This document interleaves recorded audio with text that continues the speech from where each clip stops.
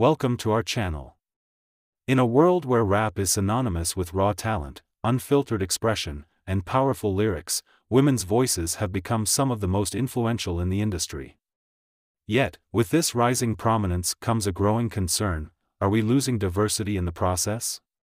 Veteran music mogul Deb Antney, a key figure behind the careers of stars like Nicki Minaj, Cash Doll, and Gucci Mane, certainly thinks so. As she promotes her new show, Deb's House, Antney isn't shy about addressing the challenges that women face in the music industry. Sitting down for a candid interview with Chuck Jigsaw Creekmer, Deb Antney pulled no punches when discussing the harsh realities of the business.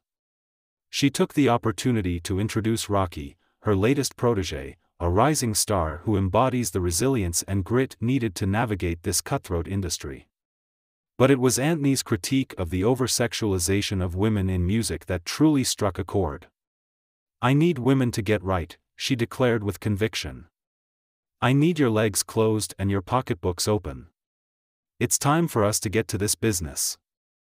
Her words were a clarion call to women in the industry: reclaim your respect, focus on your business acumen, and stop letting superficial demands define your worth.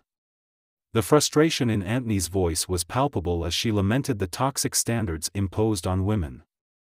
"You're not pretty enough, your body ain't good enough, your T***s ain't big enough, your behind ain't big enough," she listed, highlighting the damaging critiques that often derail the careers and self-esteem of many female artists.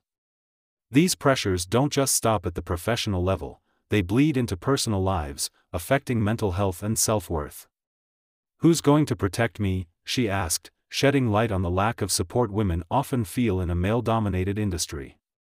But Antney's concern wasn't just for herself or her peers, it extended